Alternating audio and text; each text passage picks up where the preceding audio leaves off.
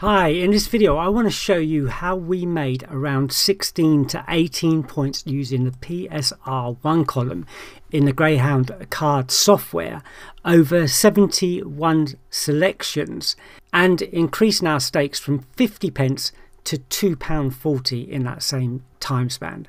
Stay tuned and let's get on with this video.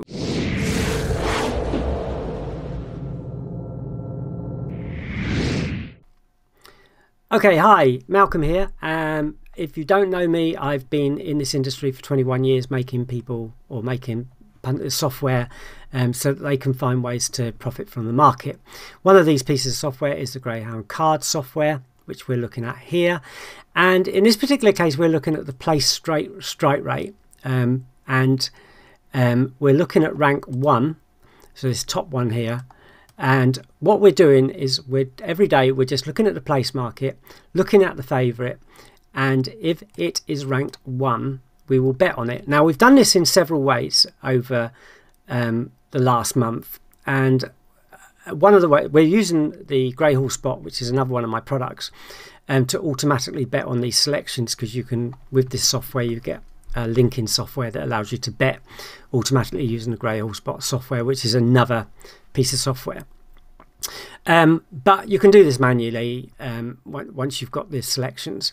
So the place strike rate I use is out of our own database, which has got about 1 million results now, and we look at the past history of that runner, make up the place strike rate, and based on the actual run, the actual class, the actual distance, and the actual course. So it's not on that's all place strike rate. That's on all the selections. This is particularly on a race that's similar to the one they're in today. So that's the criteria for it. Okay, now I'll explain one other thing as well, because sorry, that's a little bit out of the window, but I'll explain one other thing as well. This is my target profit spreadsheet, which comes free with a number of my products, but if you just want the spreadsheet on their own, there will be a link in the description below. But basically the idea is we take our bank, we take a percentage of it. So in this case I'm showing as 0.5% of your bank. Most people will probably do 1% or 2%, stuff like that, but I like to play it safe and show small stakes and things like that. Target percentage of 25% of your stake. So how that looks is that we staked 50 pence, we won 25% of our stake, 13 pence, and we're going to compound 8% onto our stake the next day. So you can see that we've taken 8% of this figure here, which is 1 penny, and you can see it because of decimalisation, because of like more than 2 decimal places, it's still rounding up to 1.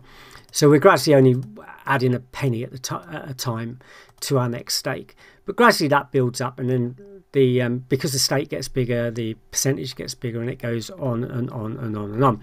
And if you've got the patience to do this, if you can find a method that makes you on average 25% a day, and you can do this for a year or so, in fact probably not even a year, but you know, you can get into making reasonably good money per day or whatever, but it does take a while to build up. But that's the kind of thing I like to show of doing, and it is only 25% of your stake. It's not like we're trying to make a whole point or 10 times your stake or anything like that.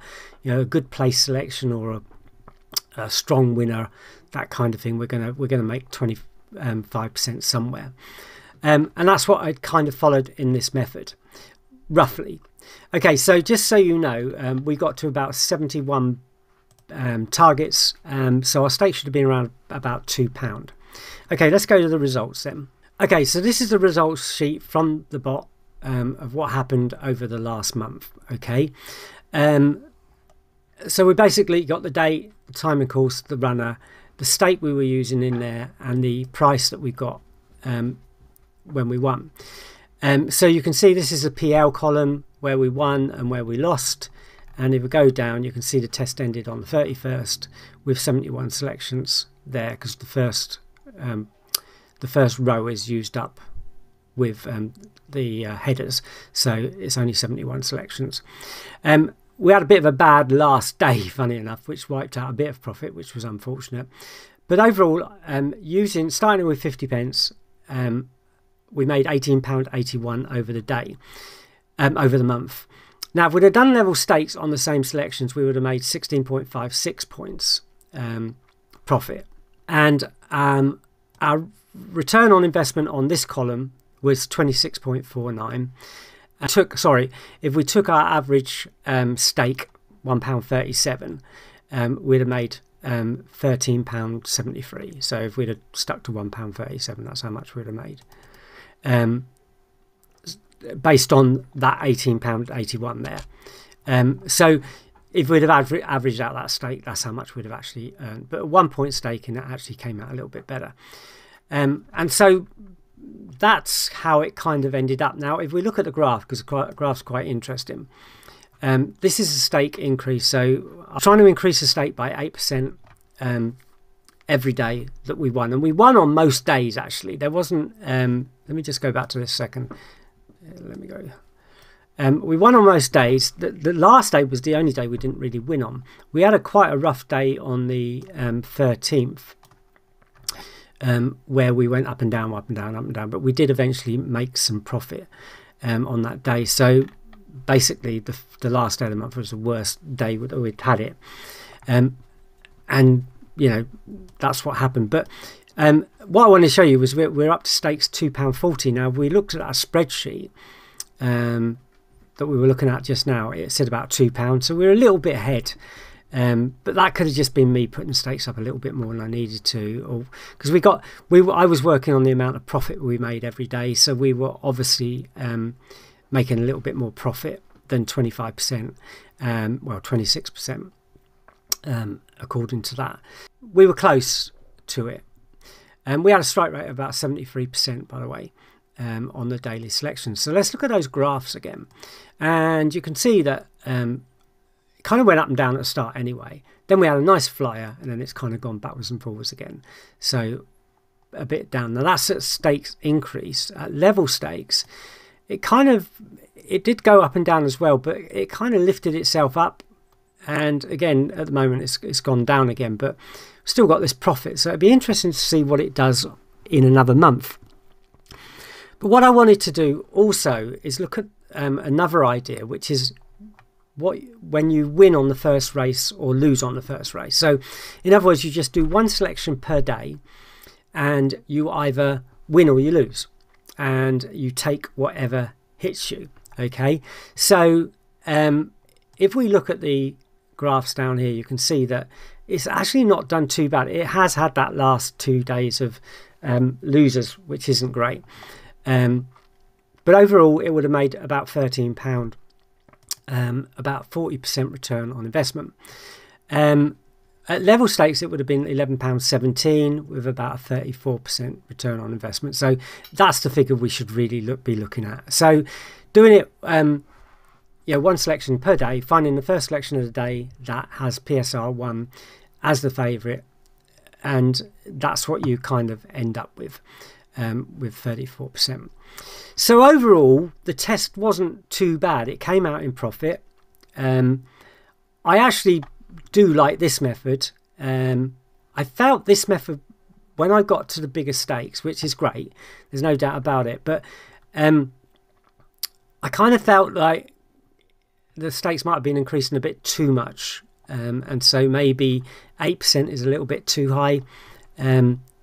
But it did work. But when we started to hit those losers, maybe the thing to do is drop down the stake when you start losing or something. I don't know. But at level stakes, it didn't seem to hurt quite so much. Yeah, we had a losing run the last 20 odd selections or whatever it was, 20 30 selections, but we kind of made it up and then it was gone down again. So just have to see what the next few days brings. Although I won't be doing this one again, I'm going to concentrate on this one now.